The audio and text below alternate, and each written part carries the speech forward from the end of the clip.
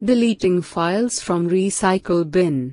When you want to delete files permanently, place the mouse pointer on the icon of Recycle Bin on the desktop and press the right mouse button. A pop-up menu will be displayed. Suppose you want to delete files from Recycle Bin permanently, then perform these steps. Double-click on the Recycle Bin icon. The Recycle Bin windows opens, which shows all the deleted files. Select the files to be deleted. Right-click on the selected area. Select Delete from the drop-down menu.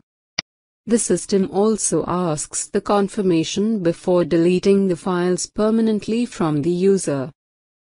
Click on Yes. Thus, the selected files are deleted from Recycle Bin.